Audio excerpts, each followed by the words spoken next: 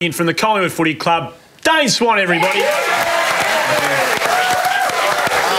guys bump into each other in the hallway with their stern words? Yeah, there was a couple of looks. The games have begun. Yeah, he jumped over and tried to spoil the ball over me, but there wasn't a ball there. So. Right. What do you do with your weekend off? Do you have to train? Are there any commitments that you've The boys got the weekend off this weekend, so get away. And the last weekend, obviously, before the last two games, you can get away and do something with your friends or family. So the boys will do what they want. And a few went to the footy last night, and that's about it. Just cruise and get ready for the week's training ahead. You can't do anything if you're a Collingwood player without having a camera on you, Dane, as you well know. Yeah. And last night your teammates did get together in a box and have a look. Terrified. They look terrified. That's what Lemo says. Do you? I mean, does this kind of thing appeal to you? Were you there? Yeah, I was there. I was down on the fence. Were you? Away? No, I wasn't. No, I was actually there, but I actually seen the camera coming and just slipped up the back. Yeah, right. Yeah. Camera shy. Yeah. What was the feeling, as much as you're willing to share, from your teammates watching the Hawks? Oh, we haven't really had a chat yet because a few of them left at half time, but me, Bucks and a few others stayed. But you know, they had a great first half, and it was just a Sydney comeback. But I think the Hawks might have, took the foot off the pedal a little bit, and Sydney are a good side, and they got back in it. But I think the Hawks were just a bit too good and deserved to be in a prelim. You've been travelling very well. It seems like the press and a few people are punching away, trying to find weaknesses, trying to derail the Collingwood juggernaut, which is heading towards another flag. And I have to ask you about Mark Neal. Does this decision at all, a couple of weeks out for your centre coach to leave, does it disrupt you in any way? Does it affect you personally? It'll probably enhance our midfield. He's been holding us back. Quickly they turn. When you leave Collingwood, you leave Collingwood, don't you? Eddie taught us that. So, it's a hard thing to know because we've had him all year. But I'm sure Bucks or Craig McRae or whoever they decide when we get into training Monday, they'll do a great job. Is there any chance Hawthorn could rent him for a week? That would be good. Interesting. Rent me for a week. Rent you for a week. Price is right. Pete Malthouse, I have to say, who is hard to read these days, was fairly philosophical about the decision of Neal to leave, and here's what he had to say on radio. Picasso was asked one day, would you do a painting, and he did it. And he said he did it in about 15 minutes. The bloke, and he said, that's $2,000. The bloke said, what, for 15 minutes? And he said, no, for a lifetime. Yeah, and if there's anyone who'd know anything about the art world, it'd have to be this bloke, I reckon. There he is. You're a man of fashion. What are you a beret man? I am not, but Mick certainly is, obviously. But I'm just amazed that Mick was around the Picasso era.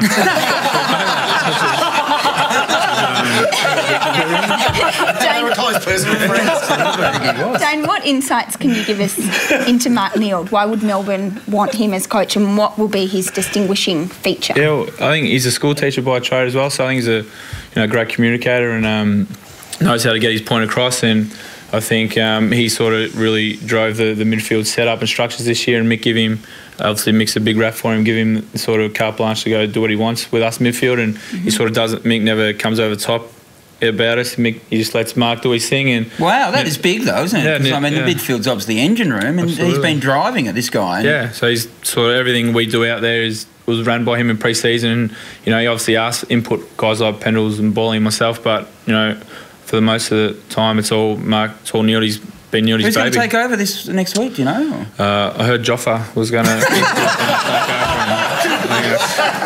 Hey, tell us about you're in Ripping form tonight, and you've been in Ripping. We're not surprised actually, because your form since you come back from Arizona has been nothing short of unbelievable. You're averaging about 36 possessions a week, or some ridiculous number since coming back. What happened over there? What did you do? It's like a mystical place to us we know nothing about. What goes on? It's like the new Tibet or something, Yeah, it's not bad. It's we got some sun. That's what we got over there. So you're in sunbathe for 10 days or something. Asada and Wada thought we were doing something naughty, but that clearly is not the case. So they can leave me alone. So it's flat out the whole time though, training wise over there. We don't train 15 hours a day. It would pretty much, when we went over in middle of the year, we trained probably 3-4 hours a day, but it was pretty solid, and then it was just good to freshen up and get away from the fishbowl that is Melbourne around footy. And freshen up you did, because I follow you on Twitter, Dane Swan, and I saw you post this picture from Arizona. There you are, doing a bit of shopping. Yeah, that was one of our main sessions, actually. That's what we said. It was like supermarket points or something. Yeah. It's good fun. Are they still target testing you? Oh, they have been. You haven't been done for 10 days or something, so I've slept well. It would be annoying. It would be annoying for you. But anyway, the Brownlow's coming up, and you're still a chance. I believe you're a chance to win the Brownlow. I know you are going to go to the Brownlow, aren't you? You've been talking about not going. I would like not to go. Yeah, but your girlfriend wants to go. We know your girlfriend wants to go. It was in the paper. She reported the dress that she's going to wear apparently is a black and nude dress. Awesome. Which is well, I mean, you've got form on this front anyway. The outfit you wore last year was quite revealing, I believe. Absolutely. That's like a really tough manpower, isn't it? Bow tie and I'm done. I'd give it a run around again this year if I were you. It was a good look. Oh, well, it's bow tie and I'm good. Yep. Special guest Mickey Malloy. They're a relaxed bunch down at Collingwood. You seem to know where you are and you're travelling comfortably, and you don't mind getting a bit lippy with some of the journalists. And I quite like this. Here's an example of a young up-and-comer Pendlebury having a go. We don't have a match this week and a week off just to sort of free up a bit mentally and physically. How does the week off work for you guys, Scott? You don't play this weekend. Well done. I'd love to see that. And personally, he's learning from the master, which is yourself. Now, we've got any number of grabs we could play here, but one of my personal favourites is one after you'd received a 96-point thumping at Geelong and you were door-stopped out the front of the club. The boys concerned about last night at all? No, we're all happy with it. Yeah. It's good, yeah. Happy to lose by 96 points? Oh, we lost by 100. Disappointed we didn't lose by 100. That's just one of many, isn't it?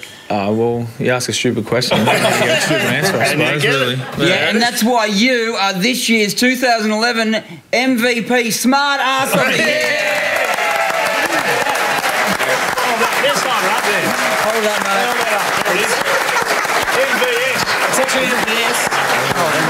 It's going to be the only trophy I win all year. So Please, Swanee. It's going to be the only one I win all year. So. All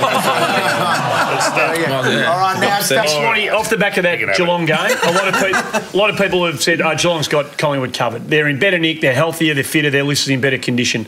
Do you think that Geelong's gone past you now? Do you feel like they're the side to be beaten for this year's flag? Well, internally, we don't think so. We believe that we've got a game plan structure to beat anyone on any given day. I really thought you were going to say yes then. I was really thinking about it, but I thought I'd get in trouble come Monday, so one serious one. Does the commentary to that degree suit you? Whose commentary? Well, the commentary that Andy's talking about. To be honest, it doesn't really worry us. We're not fussed about external commentary and things like that. That's why we probably answer questions like me and Pendles do, because we're not really fussed about it, and we'll just go along doing our thing, and hopefully with Tom on ready back, we put in a good show Friday night. It's a good attitude. Hey, Swanee, Swanee, all the best for next weekend. Good on you. Dane Swan, our very special guest.